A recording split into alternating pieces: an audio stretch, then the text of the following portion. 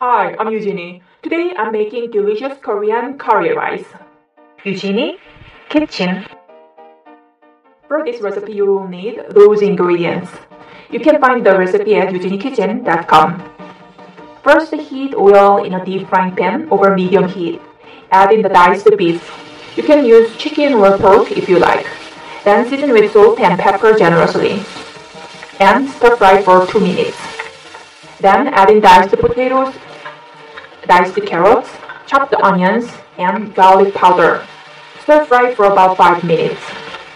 Finally stir in diced zucchini. Then add 3 cups of water and bring it to a boil.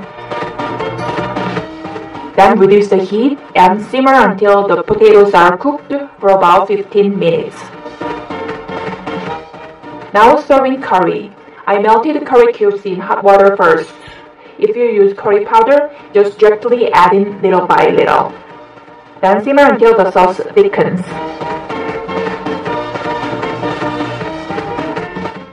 Voila! Pour over rice and serve immediately when hot.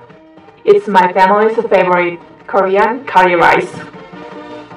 You can find the written recipes on eugeniekitchen.com, and I post more recipes on my blog these days.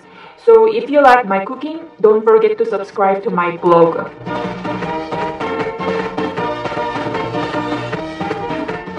And don't forget to find me at Pinterest.